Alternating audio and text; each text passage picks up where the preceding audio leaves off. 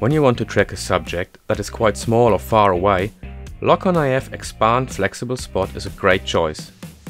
The camera not only looks for the subject within the spot area, but also in the adjacent IF points. Press the shutter button halfway to start tracking. After the subject is locked, it will be tracked and kept in focus over the whole area of the frame.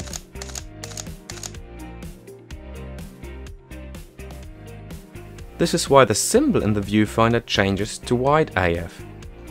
The spot area just tells the camera where to start tracking the subject.